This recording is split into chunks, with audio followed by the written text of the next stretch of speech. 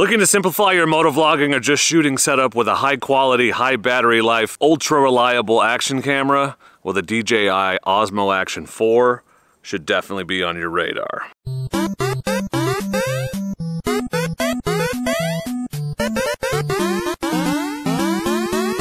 Before we get started, I just want to give a big shout out and thank you to DJI for sponsoring this video and for sending me the awesome new Osmo Action 4 to try out. Many of you know I ran GoPros for a very long time and eventually got tired of them not working when they were supposed to, and so I started exploring other options, and the first solid other option I ever found was the DJI Osmo Action. I ran that camera for a couple of years, had zero problems with it other than there was no mic gain adjuster, so I had to run an external volume control. Minor issue, but annoying in that I had to run one more thing on my helmet. Battery life was normal for an action camera, so I had to run an external battery. But like I said, 2 years, thousands of miles, no issues. The thing just worked when you hit the button.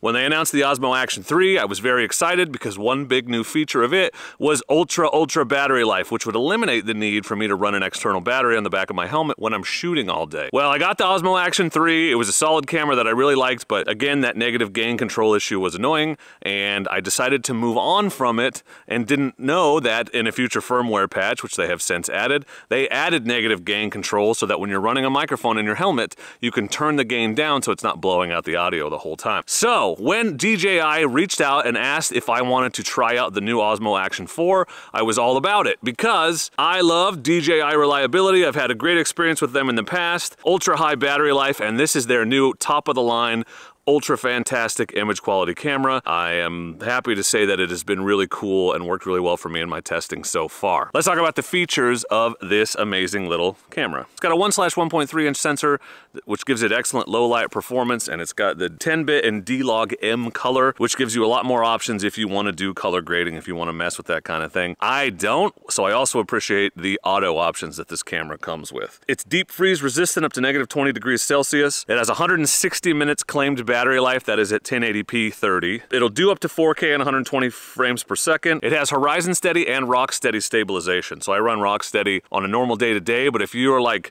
doing backflips and stuff as a gymnast, or if you're a skier or a skateboarder or whatever, regularly leaving the ground and or becoming upside down, that horizon stable will stabilize 360 degrees. So it's got a gyro and it always knows where the horizon is. That's pretty cool. It's got a magnetic quick release built in that works incredibly well, holds very strong, but it's super easy to swap from camera to camera or to swap it from horizontal to vertical mode. It does that really quickly, which is super cool for a content creator like me. It's got webcam mode, it's got built-in wind noise reduction, a built-in 2x zoom, it's got dual touch screens. Keep in mind, DJI invented the dual screen. GoPro only copied it. So you can control every feature of the camera from both the front and back screen. You can see your full shot. It retails for $399, but I think you're gonna want the adventure combo. That's what I got. That comes with the battery charging case and 2 extra batteries. So that case will quick charge your batteries while they're in there, and also acts as a battery bank. So if you want to charge your cell phone or something at the end of the day, you can. With long lasting batteries and that battery case, you're never gonna run out of power, especially if you keep it charging in your tank bag. That adventure kit also comes with a selfie stick and a few mounts, and I think it's pretty cool, and honestly I think it's the way to go. So the pros, what do I like about this camera? Well, the battery life, as expected, is outstanding. Now I did not get 160 minutes. I was also not filming in a lab at 1080p 30, but I did get 100+ minutes filming at 4K 30 on a very long ride on a hot day, and frankly I'm super impressed with that. I filmed all day while riding at the Dork campout, both days of riding, and the second day I came back with 70% battery life. That was after filming on and off all morning. So I'm pretty happy with it and pretty confident that it would last me a whole day of filming, and even if it didn't, I would only have to swap the battery out once, which is a lot better than the 45 minutes I've gotten with some cameras in the past. Because of that extra long battery life, I don't have to run an external battery, which is another thing to charge. It can cause overheating issues because you're charging while using the camera, all of that. So really excited to get that off of my helmet with this camera, and that's one huge bonus for me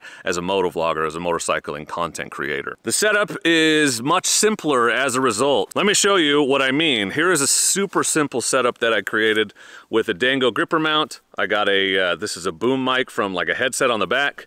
I've got the mic adapter here. Pop it onto any helmet. I don't need to have stuff built into my helmet. It's good to go at a moment's notice. And because of the extreme battery life of this thing, it'll work all day. So I don't have the disadvantage of not having my external battery. It just really simplifies my helmet setup, and I think that's a huge bonus of this thing. Speaking of simplifying your setup, no first-party garbage adapter shenanigans going on with this camera. Regular old third-party USB-C adapters will work. I'm using this Boya BK4. It's like $15 on Amazon. You know, buy a couple spares, whatever, have one on every helmet, but it just plugs straight in and it just freaking works. Hard to argue with that. It's a huge plus over, say, a GoPro. The magnetic quick release works awesome. The negative gain control is built in and it goes all the way to negative 20 decibels. So it doesn't really matter how close your mic is to your face anymore. You can turn that down and not be blowing out your audio, no matter how loud you talk or hoot and holler in your helmet or sing. Who would do that? The image quality is fantastic. I've had it in and out of shadows at dusk, at dawn,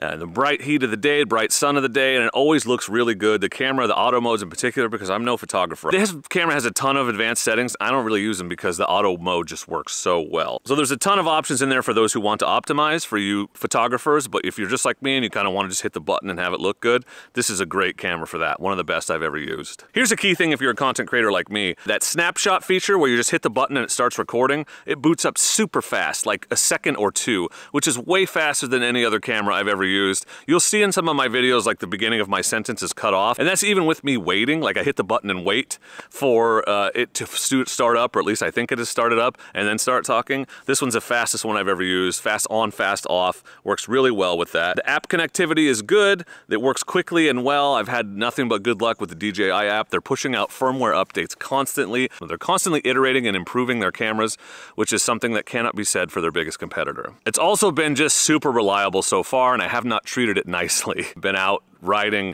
dusty conditions. I've wiped it off 100 times a day. A lot of bouncing up and down out in the heat, and it's been super reliable. I've had not one issue.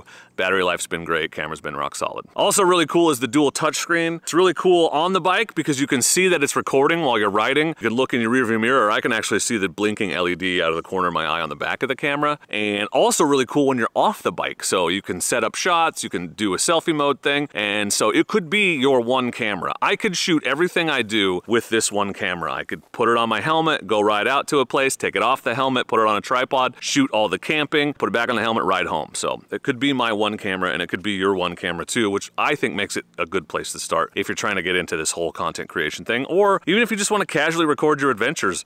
Just a simple camera that works but looks good. It's hard to beat. Now, it's not perfect. Every camera, every product has some cons, so here's the two things I don't like about it. I don't love the mic adapter setup. It's so cool that you can just use whatever, but I do wish there was sort of a more secure mic that fit in the door that opens up for the USB-C, something that I wouldn't worry as much about it wiggling out. I haven't really had any problems yet, but USB ports do wear out eventually. Something that snaps into that port would be nice. I bet there's some third-party accessory on the way, or it probably already exists and I just haven't seen it. But in stock form, it does kind of suck to have the mic thing just sticking straight out the side of your helmet. It does take it a second to recognize the mic in snapshot mode. So snapshot mode starts up super fast. So it has about 2 to 5 seconds of built-in mic noise before it realizes you've got an external mic connected. But once it does, it's totally fine. The good thing about that is it means it can adjust on the fly, so if it was to wiggle loose but get reconnected, the camera would figure it out and you would go back to your mic inside your helmet, so you're not losing a whole day's audio because something got jiggled loose. That's not something I can say for other cameras I've used, so it's a con, but it means that there is a pro in there, I guess. Maybe more features than the average user wants or needs, although the auto modes, like I said, do a great job, but if you're not gonna mess with them, the Action 3 might be a better choice. It's a little bit less expensive because it doesn't have all of the super duper high quality camera features. And it's not cheap. That's probably the biggest con, but no quality new action camera is. Everything else about it is very solid, so I think it's worth the investment, but your mileage may vary. So my final thoughts on this camera, what's the conclusion? It's a great camera. Super reliable, great image quality, it's durable as hell, it's easy to use for idiots like me, but packed with features for power users. It has game-changing battery life. This camera, with its battery life, will change the way I film, it will change the way I set up my helmets, so it is so nice to have that just a couple hours hours, hour and a half of filming time. It will literally get me through a whole day or at least a whole morning. Like one battery change a day is tolerable. And especially if you keep on top of it and just change at lunch or whatever proactively, but having the battery run out because you only had 40 minutes in the middle of something cool sucks. And this camera, you don't have that problem anymore, which I think is awesome. It's a simple setup that's also super versatile. Multiple mounting options with the camera itself, just mounts to the helmet. You don't even need the frame to put it on the mount because it's got a magnetic clip on the bottom all by itself. You only need that frame if you're trying to use it vertically, which is cool. So lots of versatility. For my needs, it could be my only camera, shoot on the helmet all day, stop at camp, take it off, shoot handheld all night, put it back on the camera, shoot all day the next day. It also is incredibly versatile for a content creator. So I can be riding something cool, shoot a bunch of horizontal for YouTube, right? And then stop, flip the camera really quickly, like 5 seconds. It'll auto recognize and keep going and shoot for TikTok, Instagram, and Facebook all at once. So a lot of versatility packed into a tiny package. Based on my experience with previous DJI products, I assume it will be rock solid forever. And like I said, excited to keep using it. So thank you again to DJI for sponsoring this video. And if you have any questions about the camera, please feel free to leave them in the comments. I'll obviously link it for you so you can check it out for yourself. But so far, very impressed with the Action 4, and it comes from a legacy of really solid, reliable cameras, so I have no reason to expect it won't continue to be awesome. Thank you for watching. I appreciate you, and please do not forget to be excellent to each other. Thank you. Excellent!